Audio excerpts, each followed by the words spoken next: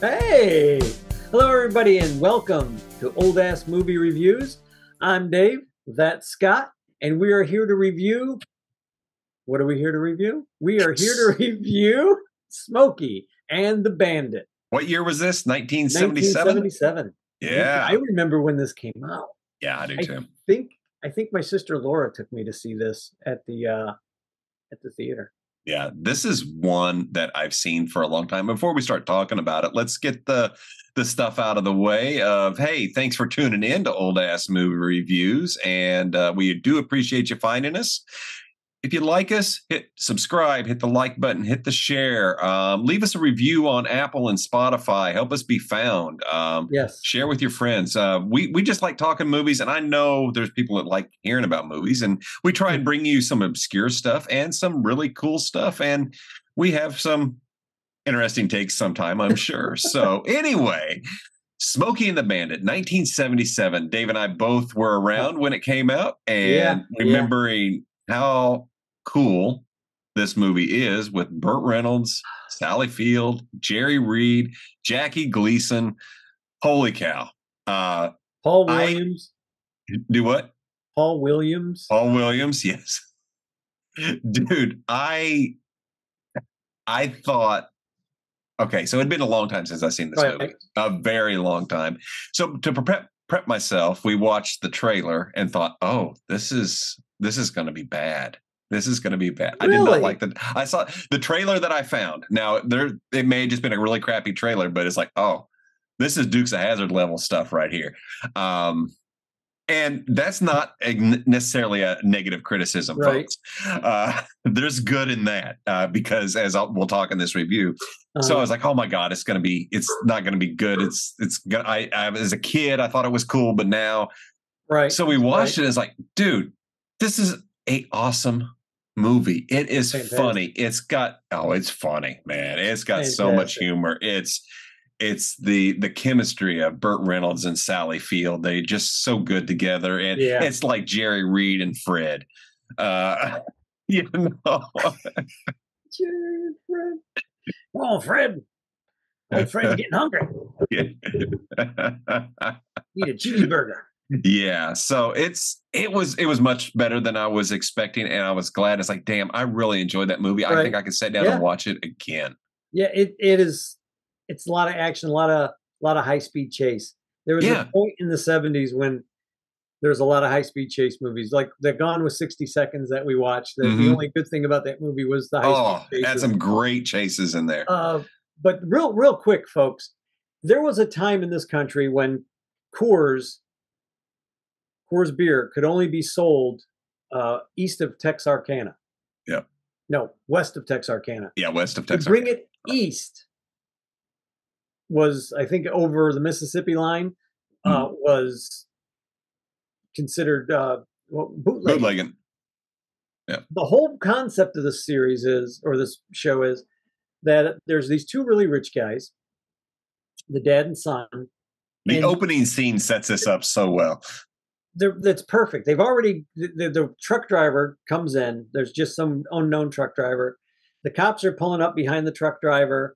They nail the truck driver after he opens up his door, and his trailer is packed with Coors. No, it wasn't Coors. It was something else. Yeah, it was Coors. Oh, was it Coors? Yeah, it was Coors. Yeah, it was Coors, and he gets hit for bootlegging. Yeah, he's lost his bet with the two guys. So they're looking for somebody else. These two guys are just two. It's almost like they have a game. Assholes. Yeah. To them, it's just a game. They like to see guys lose and get arrested. It's like trading places. Yeah, exactly. Two rich guys that like to have bets. And they know about the Bandit. They know who this guy is. They know he's a legend. They go and hire him. They figure this is the perfect guy to get arrested. He'll never win. He's got to go all the way from, was it Atlanta, right? Was it near Atlanta? From Atlanta to Texarkana. To Texarkana and back. Yeah. In 28 hours. Holy crap. So he goes and gets his friend. Burt Reynolds gets Jerry Reed, which is his friend. Cletus, They steal. I thought that they had paid for it. I remember them paying for the beer. But they basically steal the beer. They're Jerry Reed's writing a note saying, "Send the bill for the beer to so and so." Big and little Linus. He's halfway through writing the letter, and he just throws it down and Gotta go. jumps in. So from that point on, they're headed back to Atlanta, and in the middle of driving back, somewhere near Mississippi line, Burt Reynolds finds Sally Fields. She's in a wedding dress. She flags him down. She jumps in the car and tells him to drive. She's getting undressed in the car while he's driving, and he just picks her up and takes off. Yeah. And from there, you find out she's getting married, and she's being chased by Jackie Gleason and his son because she ran out on the wedding. She bailed. She bailed, and for a good reason. Oh yeah. But that's the whole plot of the movie is they're running booze. She's in the car. She's being chased. He has no idea. The bandit has no idea why Jackie Gleason's character even chased him for. It was his son who she bailed on, and he's this sheriff that is just the epitome of just so full of himself and thinks he's the greatest thing in the world. And he is so, my God, Jackie Gleason, holy shit. When I get home, I'm going to punch your mama right in the mouth. So I love that. Spawn of my loins. The punch in the mouth. I mean, you cannot see Jackie Gleason, hear him say that, and not think of Ralph. Was it Ralph or Cramp? The Honeymooners. Cramden, yeah, Ralph Cramden from the Honeymooners. To the moon, Alice. But it's so funny because Jackie Gleason, for anybody who doesn't know Jackie Gleason, the guy was a freaking legend. Yes. He literally, he was a big band leader. He was an actor. He was a singer. He could do comedy. He could do drama. He was really talented. Very much. So when I first saw him in this, I was used to seeing him in like the Honeymooners. I saw him in the Pool Shark one. I forgot the name of it that he was in. I'm drawing a blank. Yeah, I can't think of the name of the movie, but he was a pool shark. And I'm going to look that one up too. But I remember seeing this in the theater, and Jackie Gleason, when he starts talking to his son and he's just insulting his son, I was floored as a kid. I was 11, 12 maybe, and I was floored that Jackie Gleason is just being so insulting to his right? Insulting to his wife. I mean, this guy, and he cracked me up the whole time. I mean, it was really, really funny. And Sally Field, she came back. She was out of Gidget at this point. She was still known for Gidget, still known for the Flying Nun. Yeah. And to see her in this role where she's kind of a sexy vixen girl next door kind of thing. Yeah. Was really like, again, as a kid, I was used to seeing her in one way. And then all of a sudden, here she is hanging out with Burt Reynolds, one of the coolest freaking guys in the world. And it's like, holy crap, that was cool. That as a kid.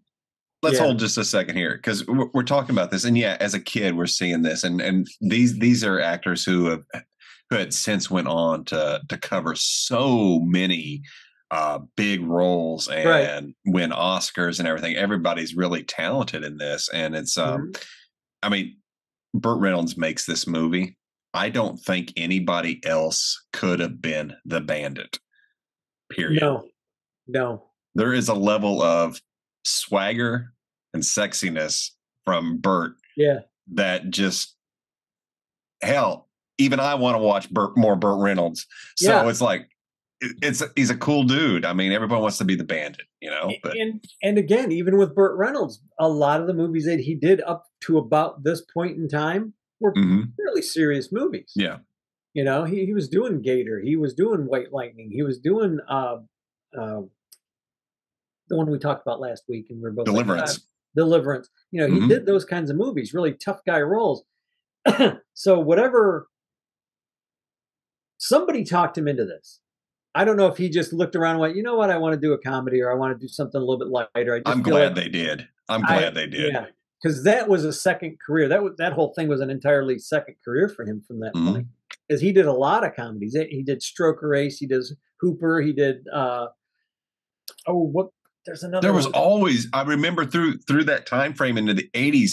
Yeah, he was anytime you turned on the TV, you see a trailer for the next Burt Reynolds movie. He was the star, man. Yeah, I mean, he was it. He was the guy. I remember my aunt had gone and got, was it Vogue or Playgirl that he posed? Oh, is this where he's posed with the? Yeah, he's on the rug. Yeah, he did a centerfold. He did basically a centerfold. Yeah, I mean, and he'd made no worries about it. And I remember he was on not Donahue. He was on one of those early morning shows after school. And the guy was asking him about that. The questioner, the pinup. The host was asking him about, like, why did you do this? You didn't need to do this. And he started laughing. He goes, because I didn't think anything of it, number one. Number two, nobody wants to see me. And it was the highest selling magazine of that year. Nobody wants to see me, Bert. He was like, I didn't think anybody would want to see me, because he was just be like, why not? You pay me? Yeah. And that's probably what it was. Like, how much are you going to pay me? Okay, I'll do it. And that's, as far as I know, that was the only time he ever did anything like that. But he was so popular that could have ruined a career. Yeah, it would now. But it didn't. I mean, Burt Reynolds was just Burt Reynolds, and it was just like, I ain't gonna apologize for that. Let's go have fun. Yeah, absolutely. And the name of the movie that I was talking about was Jackie Gleason and Paul Newman, was The Hustler. The Hustler, that's it. If anyone ever gets a chance to see that movie, that's a good movie. Jackie Gleason play, I think he's playing Philadelphia Fats. That's not right. You're thinking Minnesota Fats. Minnesota Fats. Thank you. He's playing Minnesota Fats, I think, in that. Wow. movie. And then going to pull some billiard references out. Right. Where did that knowledge come from? Billiards all the time when I was a kid. I loved it. I know. I love to play. I used to love to play, so I used to watch them. But I'll be damned if I buy a pool table. Yeah, I ain't got any room to put it. I would love to have a pool table. Yeah. But if you get a chance to watch The Hustler, you can see exactly how talented Jackie Gleason was. Yeah, definitely.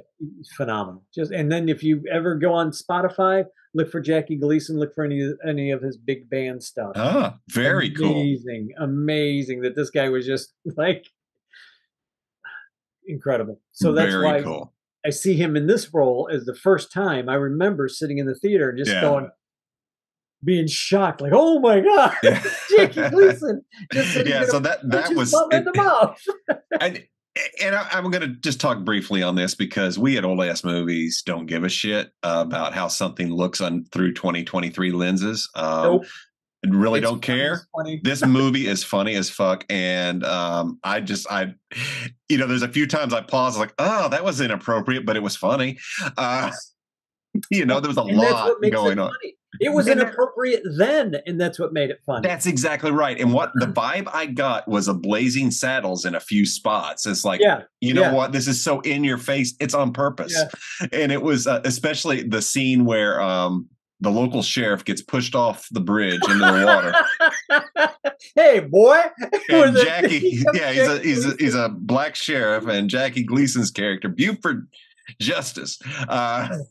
Hey, boy. And when he finds out he's the sheriff, he's like, "What? He sounded taller on the radio, or what?" Yeah, what the hell is this world coming to? I mean, you realize just how racist Buford P. Justice off those statements. Yeah, that one scene. Yeah, and he doesn't even have to do much. I mean, the lines, he could have just blown those lines off, but he took those lines, he chewed them up. And the cop that he's playing against, the guy, I like when the guy comes out, because he thinks he's going to be this tiny black guy that he's going to push around. And this guy stands up, and Buford P. Justice is maybe up to his chest. And the guy looks like a linebacker. I don't know who the guy was, but he just looks down at him, and he's like, you can see he just wants to kill him. He just wants to punch this guy in the face so bad, but he can't, because he's another law enforcement officer. And Buford P. just turns around and walks away, and he's bitching like, what is this world coming to? I know, he doesn't have to say, and that's the beauty of it. They don't have to say anything else to show you how racist he was and everything. And why the girl's running away from the family? I know, right? So, and that's what I was getting to. So the groom she left standing at the altar, the groom's father is this crazy ass sheriff played by Jackie Gleason, and he sets off in chase, and he chases them all the way from Texas or from Mississippi. No, he's from Texas. He's from Texas. Yeah, he all the way from Texas. Yeah, from Texarkana all the way to Atlanta, and still doesn't get you. Doesn't get him. And I love that. The scene, this has got nothing to do with the main chase. There's a point where the snowman stops up to get something to eat and drink, and he wants to call his wife to let her know what's going on. And all these bikers are in this bar, and they beat the shit out of him. I mean, the fight starts over his dog, and they beat him up, and he gets out. He like walks to his truck, and he's like, "Fuck, man!" And they're all laughing, ha ha ha ha. He gets into his truck, and he looks at that line of bikes. Oh, it's a beautiful moment. He looks over at his dog, and the dog kind of looks at him like, "Let's do it, Dad." Fred was great casting. That dog had so much star power, man. I know, that dog was great. I want a dog like that. I know. Who wouldn't want Fred? God, a beast. He just slams into all those motorcycles, runs them over, and takes off. Dead, man. They're crushed. Ain't one of those bikes worth a shit after he hits them. No, that was great.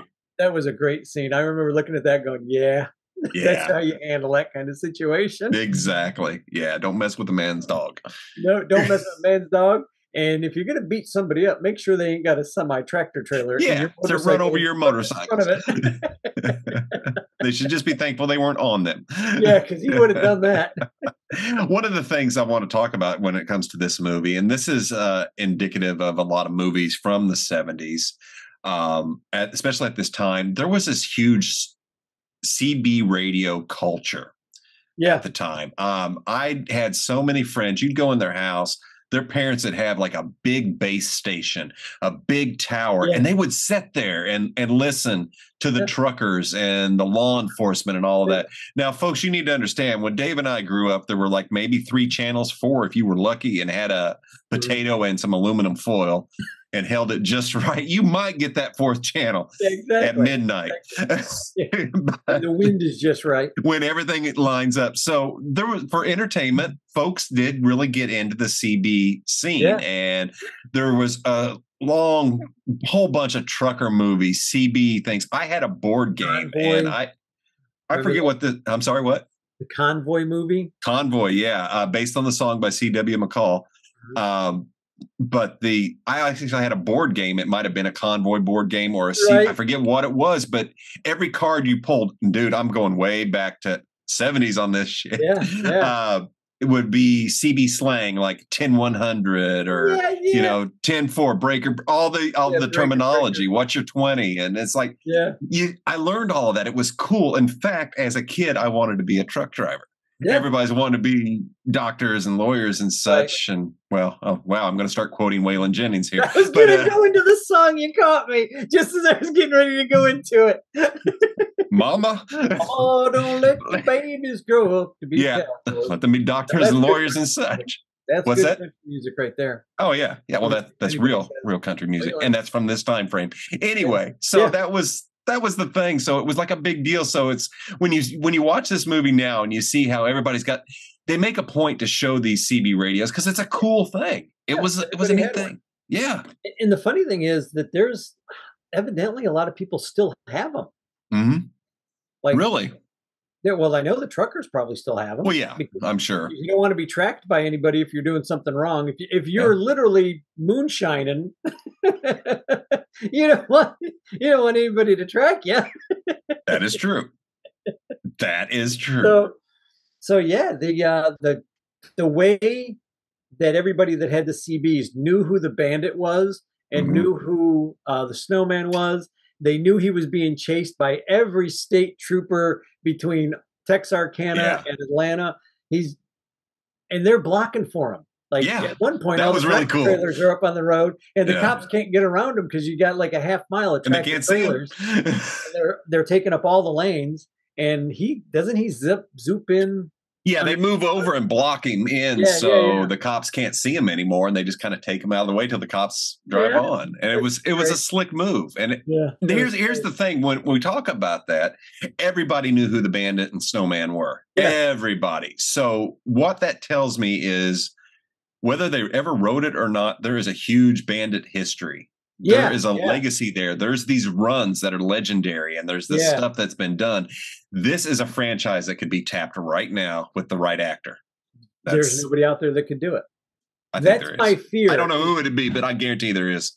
That's my fear, is if they did it, they would destroy this movie. There's nobody there. Look at the first 3 Star Wars, the last 3 Star Wars. I think the stories are good. I think there'd be something. It'd be cool, but if you get the right person to write it, the right person to direct it, but well, and that's the problem, and that's what we run into with a lot of movies when they do a prequel or a sequel. You get somebody, or it's so much time has passed, you get somebody who doesn't understand the energy and the vibe of the original, and they make something that doesn't even feel like it. I'm talking to you, Ryan Johnson, and then so it doesn't. It like just misses the whole freaking point. I'll give a good example, since I just gave a bad one. The 2013, I think it is, Evil Dead quote remake reboot by Fede Alvarez is phenomenal, and it has the feeling, the vibe. You watch it, you're watching an Evil Dead movie. It's cool. All right, dude, it's amazing. I think you talked to me about that one time. I probably have. It's one of my all-time favorites. It's just, it's insanely good. It's very intense. It's a great horror movie, a great part of the Evil Dead franchise. But anyway, Smokey and the Bandit is where but that's what I was. You bring up a good point. Right. You would have to just nail it. You'd have maybe to have somebody that loves the history, who loves Burt Reynolds, who loves Sally Fields. Now, you don't have to have Sally Fields in there, but he's got to have that kind of person as a love interest, or a friend that's like, you know what I mean? Well, if you do prequels, she wouldn't be in there. There would be somebody else like that, though. Yeah, but that's what I'm saying. You have to understand what kind of person he's looking for. Yes. The Bandit is actually looking for. Oh, yeah. And the Snowman, who are you going to get to play Jerry Reed? That's just it. I mean, it's doable, but I guarantee a country singer. You'd have to get a good country singer. Yeah. And Dwight Yoakam could do it. Even today, Dwight Yoakam could do it. Yeah, he absolutely could. He's a good actor, and I would buy it. He could do the singing. And he could sing. Him. Yeah, I could buy that. I don't know who would. A little bit of fun. Who would you try and cast as the Bandit? My first thought was, and I'm going to catch some internet hate for it or laughter, but I think I know who. Aaron, I can't pronounce his name. The guy did Solo. That's exactly who I was thinking. I swear First person that came to mind. It's exactly. He's the only guy who came to mind who's got the swagger that could. Thank you. He's got the swagger. He's got the energy. I personally feel he nailed Han Solo. Yeah, I think he would nail Burt Reynolds. I think he could do Burt easily, because it's the same. They're the same type of character. The same character, but it's the same swagger. It is a swagger. It is a. I'm really self-assured, and here I go. They are the same archetype character. The Bandit and Han Solo are. Yeah, they're both smugglers. Yeah, exactly. And that's what you do. You just have him smuggling something else. Yeah. You have him doing something, So it's funny that we both go to the same actor. That's the first and only person that comes to mind. But I'm trying to think, because you'd need a younger guy to play the Snowman. I would definitely go country music, and I would want a real country music star, not these bro country guys that I can't. That's not country. That's not country music. We could do a whole podcast on bro country and the pandering. My whole point, like that. I'm gonna sing with a Southern accent, motherfucker. You're from Maryland. You're from Boston. Stop. Adding the twang, don't make it. But I don't know who would who you could get, because I'm not that dialed into it would. I'm sure there's somebody out there who would nail it, but it would be for me somebody who is what they consider alt country or Americana folk, what I consider now real country that is not on anywhere but like college radio and shit. What's funny is there's a band, they're a British band. They do like a bluesy bluesy country Mm-hmm. rock kind of sound. And I'll let you know their name right now. I love them to death. I discovered them completely by accident. Right. And the name of the band, it's a husband and wife team, and they're called When Rivers Meet. Oh, interesting. It's up when rivers meet. When rivers meet. If you folks are out there and you like good music, find them. They're on Spotify. Go buy their stuff. Support them. Husband and wife team. They turned down a contract because they like to do their own stuff, and they were afraid that I think the way that I read their newsletter was they were kind of afraid that if they took the contract, they maybe told what to do and how often they have to come out with an album, when they got a tour. Whereas now they get to do their own thing, and a fan is a true fan. But when rivers meet, if this movie were ever to come to fruition, I would actually go hunt these people down and go, I need 2 songs for this. Oh, wow. We're doing Smokey. Here's the original Smokey and the Bandit. This is the feel for the movie that we're doing right now. Give me 2 songs that will fit this. Yeah. And just let them do their thing, because when you listen to them, it reminds me of Janis. Her voice sometimes reminds me of Janis Joplin. Oh, wow. And when he sings, he reminds me of I get kind of like Eric Clapton, but not exactly, because he doesn't have that same type of timbre as Eric Clapton, but he has that emotional range. Right. And when she sings, she's just like, holy Christ, girl, you got it. I hope you win millions of dollars and just awesome. get whatever the hell you need. But I would do a couple more bands. I'll go find a couple more bands like that and bring them in to do because that's one of that's keep them unknown. I'm sorry, that's all I was going to say. No, and that's part of the vibe of this movie. This movie is a very 70s movie. Mm-hmm. It's got some great car scenes, and I mean Pontiac had to love the massive uptick in sales of such an iconic Trans Am. I would want one today. I love that car. So my dad being my dad went out and got one. My friend Dave that I used to hang out with in Michigan had one. Uh-huh. And let me tell you, nobody has it. Aussie traction can be good in the snow. But when all your friends are drunk and you're the only sober one, and your buddy tosses you the keys and it's a snowstorm, never driven his Pontiac Trans Am before. Oh no. Spun down, what was it, Ford Highway, Ford Expressway, the wrong way. I was headed the wrong way when I finally stopped the car into oncoming traffic. Oh my God, dude. Spun it, got it in the right direction, and kept going. He's in the seat next to me. He wakes up, and it was literally like the only thing I could think of was Smokey and the Bandit when I was doing it. But I was terrified. My hands were on the wheel. He looks up, hey man, everything okay? Oh yeah, everything's great, Dave. Everything's great. Everything's fine. Oh, who's asking? There's 2 other people. I forgot who the hell else was in the car, but they're both passed out in the back. I'm like, oh my God, got all of us killed, and I'm the only sober one in the car. Good God, dude, that's funny. That was a sweet ride, dude. But yeah, it had the iconic car, a lot of good chases. And so I'm watching this movie and I'm seeing all of this, and it's like I had such a Dukes of Hazzard feeling, because that's a show I grew up watching that had some great car chases and stunts and everything, and just overall silliness. And I thought, man, did the Dukes take a look at this and base their show? They did, probably to an extent, but the official answer is there was a movie filmed called Moonrunners. Yep, that's a great movie too. I'm going to watch it. I sought it out, but it has Waylon Jennings as the balladeer, all the same characters, not actors, but characters, and it's the Dukes of Hazzard pilot, basically. It was at the theater. I think that went to I think it was actually a movie. It did. But I say it's the pilot because that's essentially what it was. That's basically what it was based on. Was that? I forgot the name of it. But Moonrunners. Moonrunners. Okay, I only saw it one time, and it looks really bad, but I'll check it out. A lot of trailers are misleading, so it's hard to tell. When you're a kid Oh, I bet it was great You as gotta a put kid. yourself into 12 or 13-year-old kid mode. Yeah.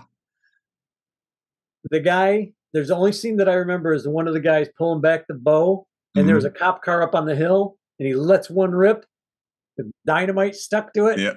Boom, blows up that cop car off the top of the hill. And I just remember thinking as a kid, that is the coolest thing in the world. I want a bow and arrow so I can put dynamite. Yeah. Yeah.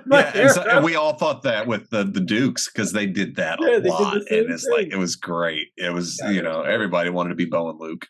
Yeah. So nobody wanted to be Roscoe. Yeah. But I was Roscoe.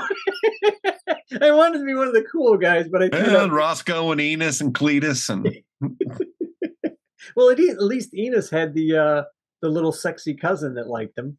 Yeah, but Enos had it in for Daisy, you know.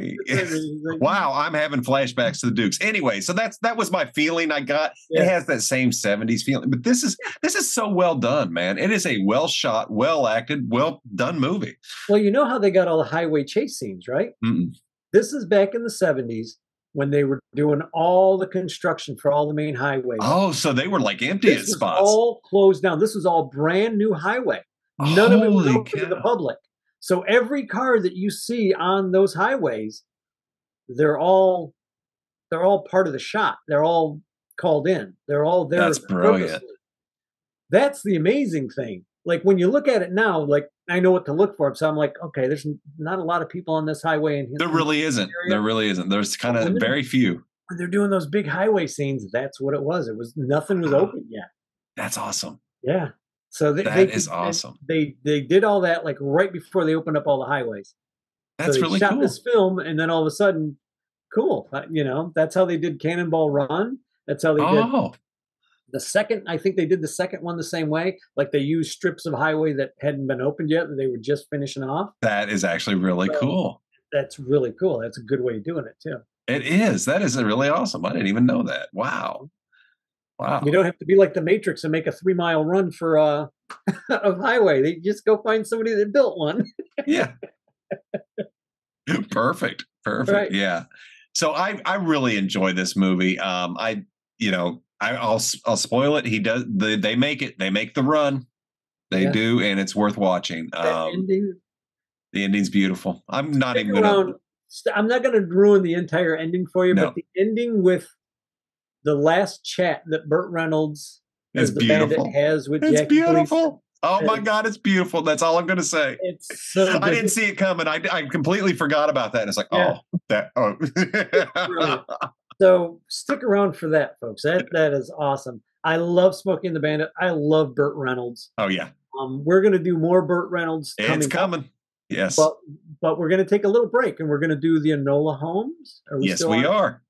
We're going to review both of the Enola Holmes movies in one show. 2 for 1. It's a 2 for folks. Double feature time. Double feature. So, stick around. Thank you for watching. Thank you for sticking around this long, folks. We appreciate it. Don't forget to like, share, rate us. Please. Yeah, as we said earlier. So thanks again. I do recommend this movie. Check it out. Stick around. And we'll be back with more Burt after we take a trip to Enola Holmes. Victorian England. Yes. Later.